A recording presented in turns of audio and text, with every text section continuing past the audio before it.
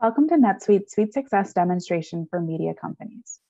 In this video, we're going to demonstrate the setup of an insertion order and how NetSuite can automate the invoicing process of my media. My top right corner indicates that I am currently logged in as my controller. There are 8 pre-configured roles for the media solution. In the middle of my dashboard, I have a KPI portlet, which includes a book to run report.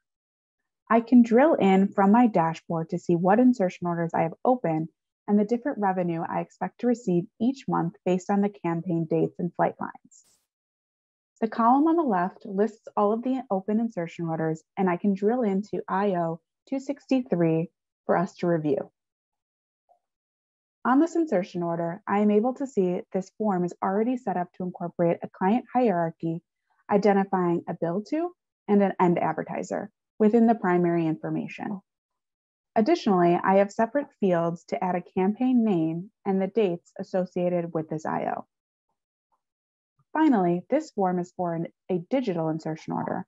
However, we also come with forms for TV, radio, out-of-home, and other media types, each capturing different data depending on the channel and flexible to add additional data.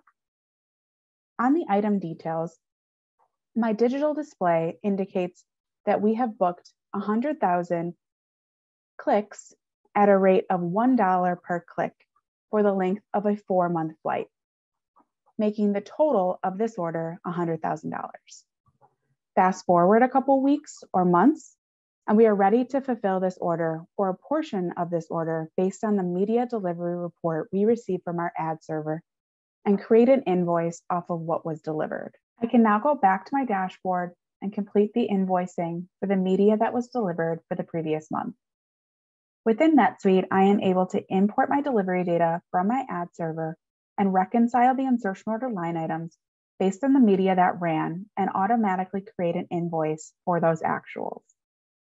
I have a dashboard reminder for insertion orders to invoice, which I can drill into to complete this invoicing process. I can bulk invoice from this screen by marking all and submitting, or I can dig into the pending invoices for the insertion orders and confirm what media has ran.